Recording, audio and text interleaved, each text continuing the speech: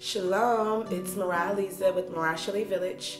I recently published a post on my blog to show you guys what we were going to be doing for literature next year for my 6th grader. And then on that blog I shared I had a YouTube video coming because so many people have been asking me, was I going to really go through the books and I guess introduce you to the book, show it to you, why we chose it, etc. So this is why I'm shooting this video today. We have 12 books that we're going to read next year with my 6th grader. They're various genres, if you've read the post already. Different African-American authors. The majority of them are African-American authors. And I do look for African-American men specifically, just because I have a man-child. So the very first book that we are going to read is As Brave as You, Jason Reynolds.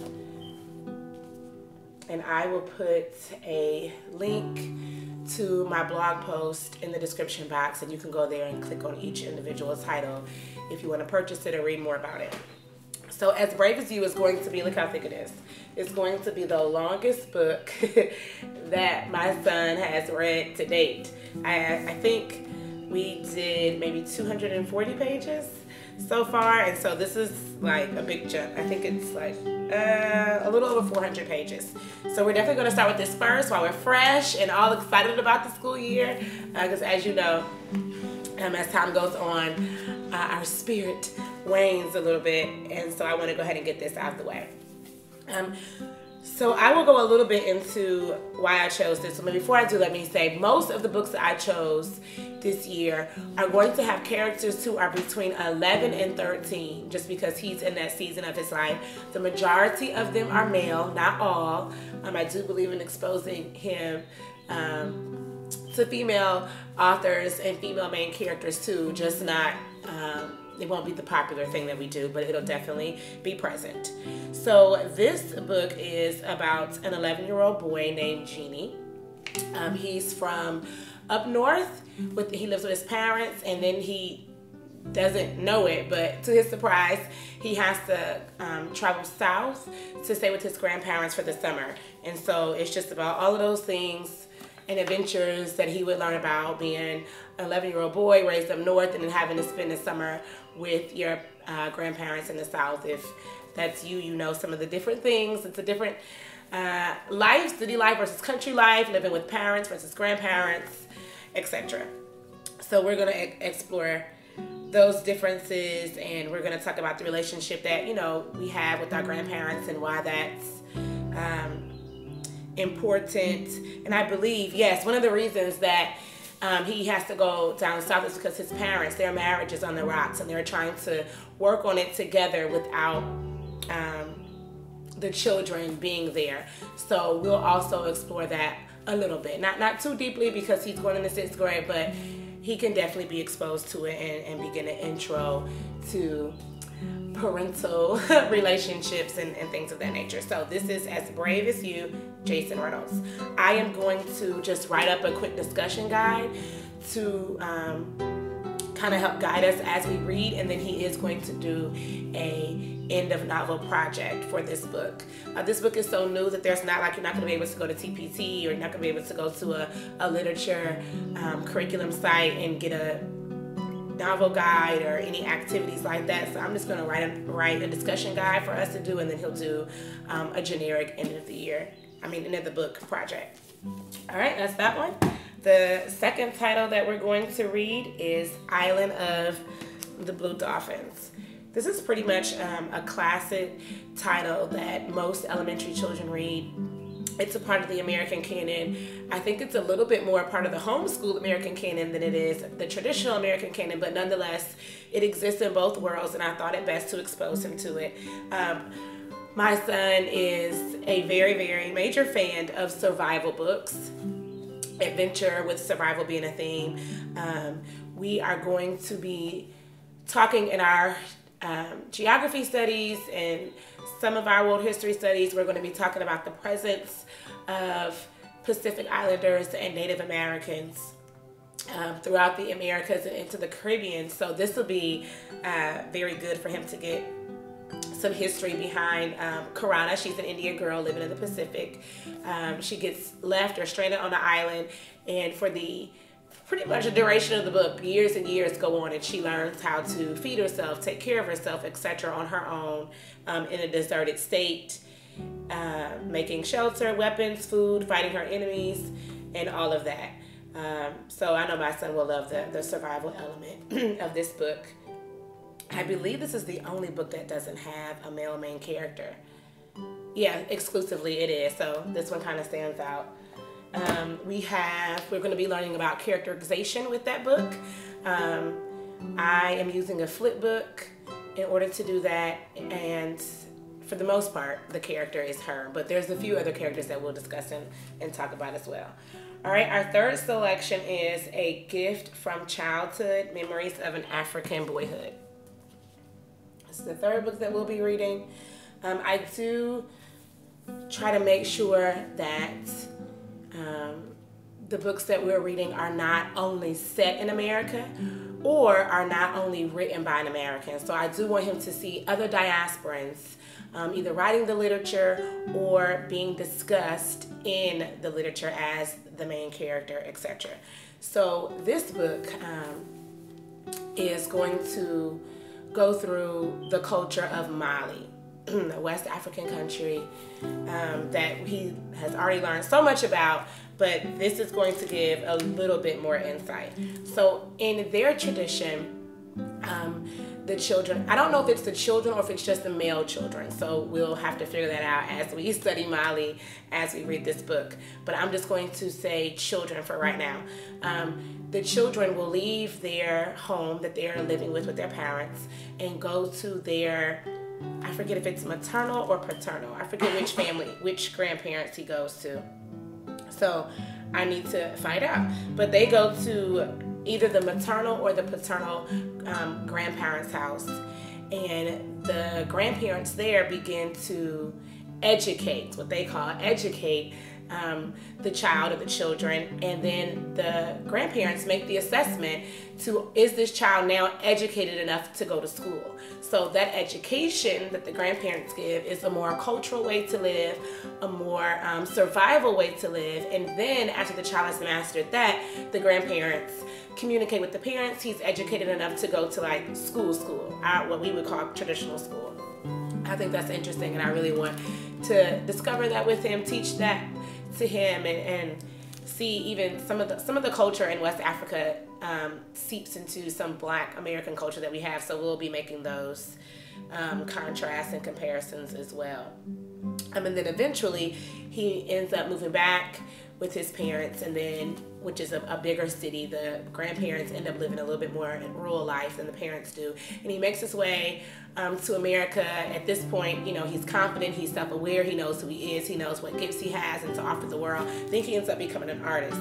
Yeah, it becomes a writer and an artist in America, and it pays tribute to this Malian tradition. So I really want to be able to discuss boyhood. I want to be able to discuss Africa, specifically Mali, and how we pay tribute and honor our elders, our parents, and our ancestors through the teachings that they've given us, and how we live that out in our lives as adults. All right, so A Gift from Childhood, it's by Baba, I think you say it, Diakite, or Diakite.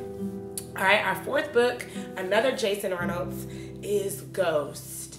I have to say, I am still working my way through reading all of these. I try to pre-read as much as I can. Well, actually I do. I pre-read what he reads before. And Ghost is by far my favorite as of yet.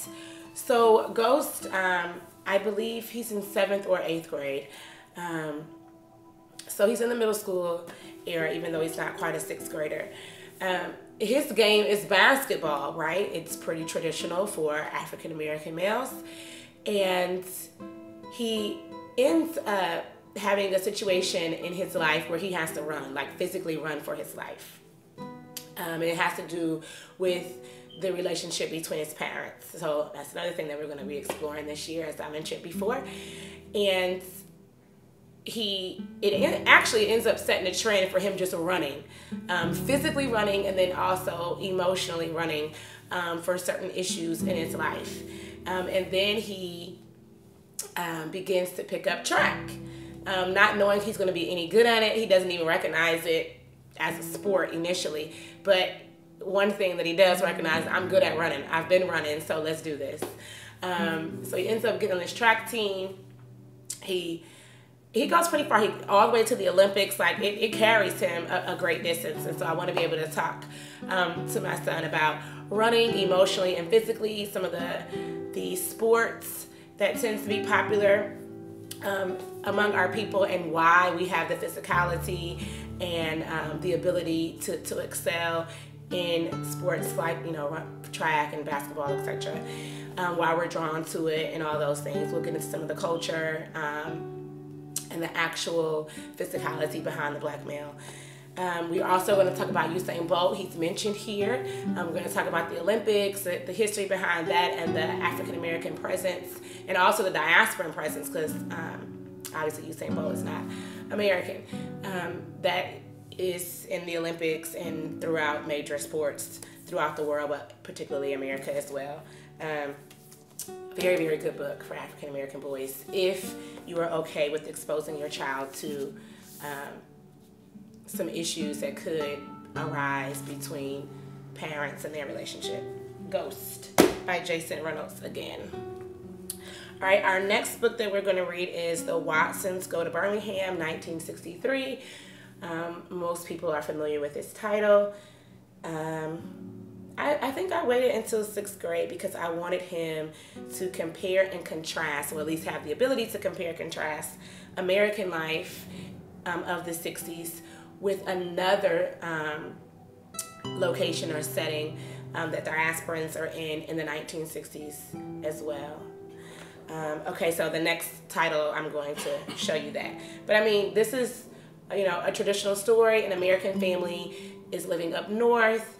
They're going to go down south in order to visit grandparents, and all of the danger and adventure and issues that can come from the travel alone, let alone, and then also the visit, having to be in the South in the 1960s, and of all places, Birmingham, Alabama, which I think the book even says toward one of the darkest moments in America's history.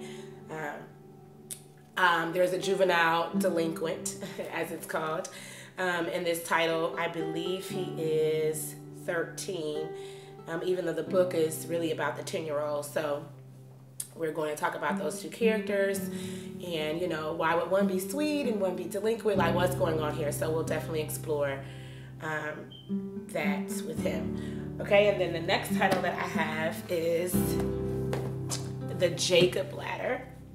Right, and this is going to be one of the skills that middle school students begin to work on. It's not just contrast and compare like they did in elementary school, but compare and contrast, two different novels. So he'll read Watson's, and then we'll read The Jacob Ladder, and he'll actually be comparing and contrasting the two books. So we'll have to take great notes on the first one so that he can do a lot of recall. All right, but The Jacob Ladder is about, I forget how old is this child? He is 12. His name is Tall T. It is set in Jamaica in the 1960s, just like Watson's is set in America in the 1960s. And so that'll be the majority of the comparing and contrasting that we do. So getting into some Jamaican culture, there is a woman here, she has a cultural name. I think it's Obeah. We'll get correct pronunciations before we actually read so we can be culturally appropriate. Anyways, she ends up slipping Tall T's father some callaloo. It's potioned, or it has, here we call it the root. It's potioned, or it has some type of spell or something on it that causes his father to leave, completely abandon his family. Tall T is one of 6, and his mother works as a laundress. Of course, she doesn't make very much money. So Tall T has to now assume the role of head of household or man of the house, and he begins to go on this new adventure as he explores what it's like to earn a living and to take care of his house. And so we will definitely be exploring that. It is a true story. And one of the things that his mother tells him, and that's why it's called the Jacob Ladder, is you have to learn to be like Jacob in the Bible. The Jacob who dreamed the miracles, and Tall T is definitely like, yes, I'm going to need one. So he does embody that persona a little bit, and so we'll talk about the biblical connection there as well as the historical connection to Jacob as well. All right, The Jacob Ladder by Gerald Hosman. All right, the next book that we are going to read is a biography, Bob Marley. All right. So you're going to see a lot of Caribbean or island themes running. We're going to be studying about that in geography again, a little bit of history as well. So it does show up in our literature selections. Whether we were studying about the Caribbean though or not, we would have read about Bob Marley for grade 6. My son's a fan of Bob Marley. I'm a fan of Bob Marley. And this is just what we would have chosen anyways. So this is the book that I've selected. It seemed to be, of the Bob Marley biographies, not that there's a whole lot, but of them, this seemed to be the one that he could understand the best. It's a series of short readable biographies. So we can read a small piece, put it down, and obviously pick it back up with a newness and a freshness that's there. It doesn't weave together necessarily. So of course, some of the things we're going to be talking about is the culture that exists, the history, obviously his life and the events there, his relationships. We're spending a lot of time talking about relationships as he's coming into himself. We were just talking about how we treat people, what's not okay, what is okay, what's healthy, what's not, how do men respond to women and vice versa, etc. So we'll be exploring how some people that we read about do that and what we agree with and what we don't. Obviously, we'll be talking about oppression as another theme. And we'll be talking a little bit about Rastafarianism as well, as that is the religious belief that Bob Marley prescribed to. Okay. Next, we're going to have Tales from Shakespeare, and I already did a video about this, so I won't go into this. This is going to be our Shakespeare reader for all of middle school. I've already mentioned that there's 10 plays in here from Shakespeare, and so we're going to read 3 this year, 3 in 7th grade, and 4 in 8th grade. I'll link the video to that in the description box as well, so you can have that. So our next book that we're going to read is Garvey's Choice by Nikki Grimes. I like Nikki Grimes. My youngest son also has a book by her, and I'll be sharing that video later as well. I really tried to introduce verse or lyricism to the children right about 4th or 5th grade and continue to do so. It's an interesting genre. I like it. We can also study poetry and figurative language more deeply. So Garvey's Choice. Garvey is a boy who he's not a sportsaholic, and his father very, very much is. So this is a story about how does a son respond when he's not the son his father hoped for. He has a little bit of peer pressure and peer influence. He has the story also goes into him, his best friend, and we'll talk about that dynamic too, what it's like to have a friend. But he's a bookworm, he's a jokester, he's loyal, he's into music and math. He's a very gifted kid, just not in athleticism. So we'll also be contrasting this with Ghost, where Ghost is like the epitome of the sports, and this is just what boys do, and then of course it has a little bit of what black boys do, and Garvey's not like that. He's like, hey, I'm gifted, just not in sports. So we'll be exploring that dynamic as well. And outside of track and swimming, my son isn't a real big football or basketball person either, so I'm pretty sure he'll identify with that book in that way. All right, next up is The K. All right, The K is set on an island as well. But this is going to talk more about the invasion of Europeans in indigenous lands. And we did American history. We studied American history this year. So we talked a lot about imperialism and colonization and just the oppression of European powers on African people and other indigenous people, predominantly African people, because we were in America. But he's going to see that outside of America here. Like, the European powers did not just oppress Black Americans. You know, they have oppressed all colors and groups of people, all colors of people and groups of people throughout the world. And so he'll definitely see that with this book. The Germans come in to invade this island. Philip is the main character. Philip is not an African American boy. He's actually a white boy. I believe he's German. I'm not sure. But one of the men on the island, this Black guy right here, he's an elder, and he is native to the island, so he knows how to get around. So Timothy actually ends up needing his help in order to know what to do, to navigate, how to survive, how to live. And so we'll talk about that. We'll talk about the power of being native to the land. We'll talk about the difference between how the different groups live. We'll talk about the motive and the intent behind European powers coming to colonize and overpower a place. And we'll talk about the strength and the genius of Black people, as if without this man, Timothy would have definitely been left on his own, probably to his death.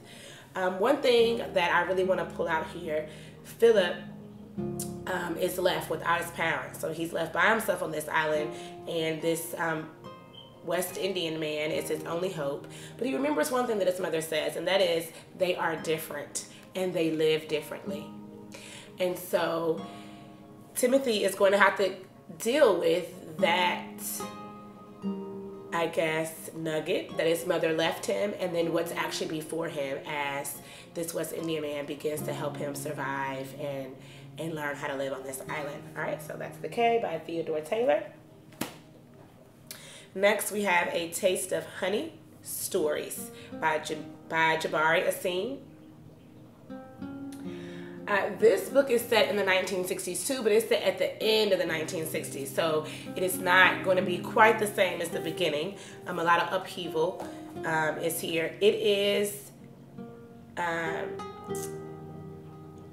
it's like poetry fiction. But the reason I chose it is because it's short stories, and I wanted to introduce short stories to my sixth grader this year. The short stories do connect, but we're going to read them individually on their own. I forget how many they are, and we may even do half of it this year and half of it next year, so I haven't decided yet. Oh, 16 connected stories that brings a razor-sharp focus to the tumultuous events of the social upheaval of 1968. This has a lot of American Black culture, probably some that my child doesn't even know about yet, and I'll have to explain certain things.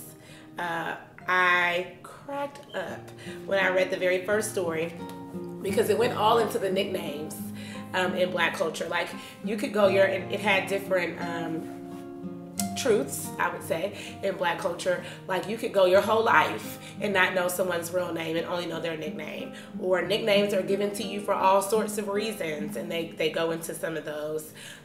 Even if you knew somebody's real name, you would only call them by their nickname. To call somebody by their government name, as Black Americans refer to it, it's like, you know, you're breaking code. So I think it's called, the very first one is I'd rather go blind. Which, see, my son doesn't even know what that means. Yes, I'd rather go blind. So I have to, you know, tell him about Etta James and that track and why that would make sense here and all that. So we're going to have a lot of fun times reading this and just exploring Black culture in the 60s, but also all of what has been kept and preserved today that we still understand and honor.